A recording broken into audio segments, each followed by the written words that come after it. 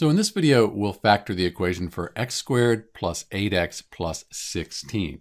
And we're going to use these guidelines here to guide our work. So the first thing we do, we set up our skeleton equation like this. Here's our skeleton equation.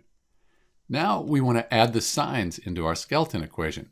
So when we have a positive here and here, all the terms are positive. We just put positives here in our skeleton. Next, we want to find the factors for that last term, the 16 here, that equal the middle term. They add up to 8. So we could have 1 times 16, that equals 16, but 1 times 16, they don't add up to 8. 2 times 8, that would give us 16, but 2 and 8 don't add up to 8. And 4 times 4 equals 16.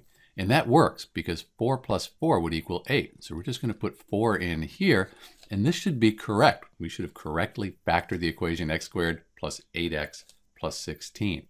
Let's check our work with the FOIL method here. First terms, outside terms, x times 4 is 4x. Inside, 4 times x is 4x. And then the last term, 4 times 4, that equals 16. And if we combine these terms here, we get, and this is the same thing we started out with, so we've correctly factored this equation. Let's find the values for x that'll make this side of the equation 0. So we could say x plus 4 equals 0, so x equals negative 4. And this would just be the same. So we have x plus 4 and x plus 4 here. So if we put negative 4 in for x and we solve this, it would equal 0. We know that we've done this correctly. So that's how you factor the equation x squared plus 8x plus 16. There is one last thing we could do.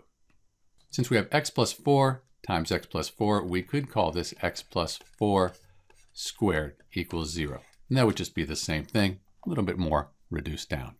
This is Dr. B, and thanks for watching.